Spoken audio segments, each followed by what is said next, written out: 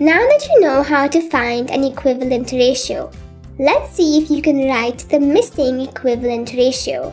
Are you in for it? You bet I am. Show me how to find it. Write the missing equivalent ratio. 2:5 and what is to 20?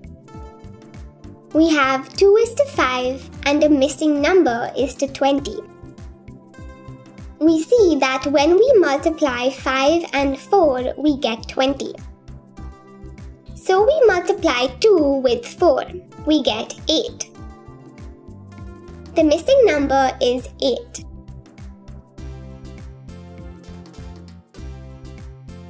How nice!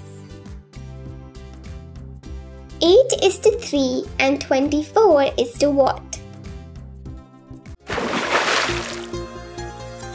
Thank you for watching. Enroll now. To access all 107 videos totaling 10 hours and 41 minutes, featuring introductions, examples, and exercises for Grade 5 Math.